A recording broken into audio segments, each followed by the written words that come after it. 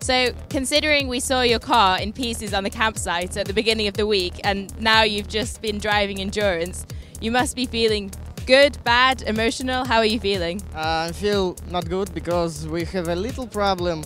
When I go to the driver change, the judge see that the brake pad on the left front wheel goes out from the caliper and start to touch the wheel. So it was just a minor problem, and that's what caused you to not be able to complete endurance today? Yes, and that's why we do not finish.